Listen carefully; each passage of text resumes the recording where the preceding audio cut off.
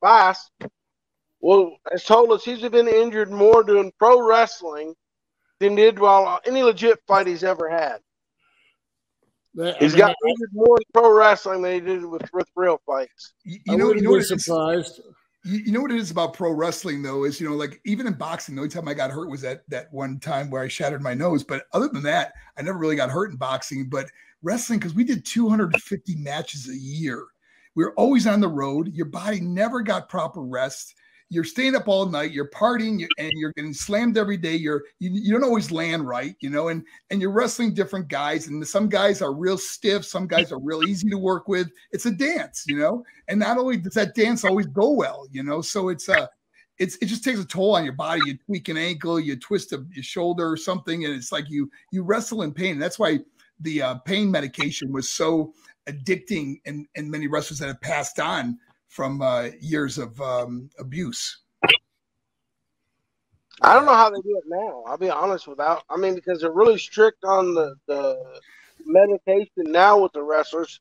They are, but they don't wrestle nearly like we used to. They do about 80 matches a year compared to our 250 when I was there. I done a show with Hulk Hogan called Hulk Hogan Celebrity Wrestling. It was a month-and-a-half shoot, and I tell you what, by the end of it, I could barely move. And I'm not joking. I could barely move. Well, they say wrestling is fake, but gravity is real. So. Yeah. I agree with that. It's 100% true on that one.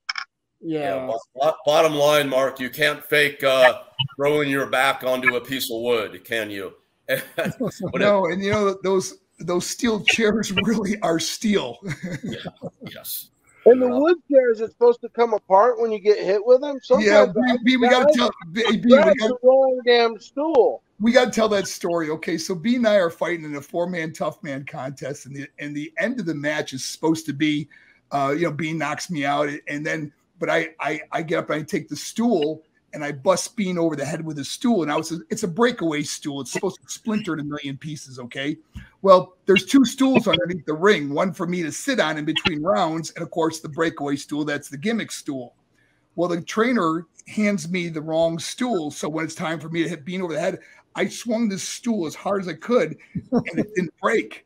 So I'm thinking, oh my gosh. So when I'm in this live pay-per-view, so I swing it again on Bean, and just the top, the round part just falls off, and it didn't splinter. And that night at dinner, Bean said to me, he goes, I thought that chair was supposed to break away. My head is killing me, man. Well, wait a sec.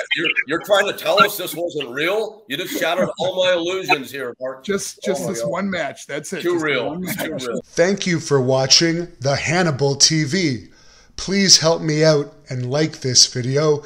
Then click the subscribe and get notifications buttons so you don't miss any of my latest shoot interviews, match videos, or news updates.